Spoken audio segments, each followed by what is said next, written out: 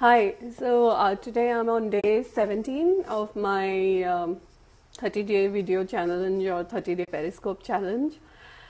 And today I want to talk to you about this beautiful tool called the Magic Diary.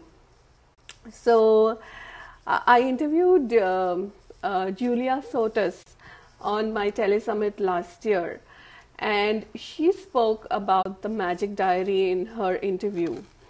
And the Magic Diary is very simple. Have a beautiful diary, and in this you write down everything that you would like to have. And the way you write it down is, what would it take for me to have this? And so she spoke about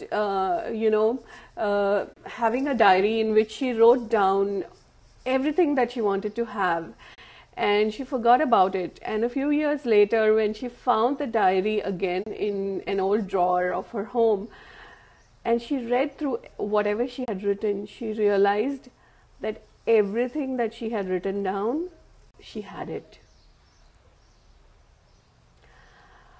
So have you ever had that experience where you wrote down things that you would like to have, and then you find that chit somewhere, and then you realize, oh my God, I have all of that?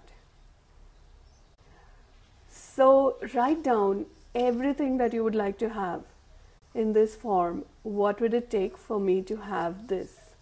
So it could be something like, what would it take for me to have a beautiful new home which is really nurturing for my body?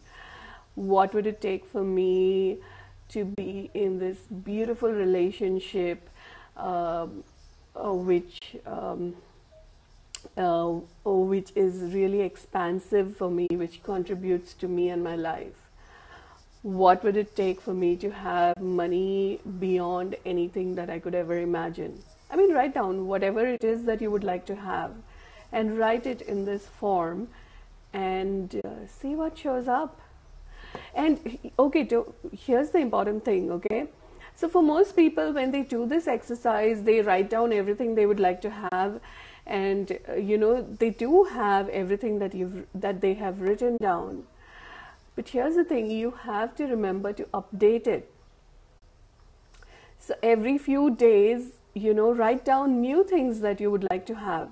It need not be just material things. It could be things, it could be talents and skills and abilities that you would like to have. It could be, qualities that you would like to develop. Like it could be something like, what would it take for me to do yoga and to be in the difficult yoga poses that I'm not able to be right now? Or what would it take for me to have generosity of spirit? So remember to add all of these to your Magic Diary. Play with it, and I'd love to know what shows up for you once you start playing with your Magic Diary. And by the way, this is a part of my new book, which is going to be out shortly, called Where is My Doorway to Possibilities? So talk to you tomorrow. Bye.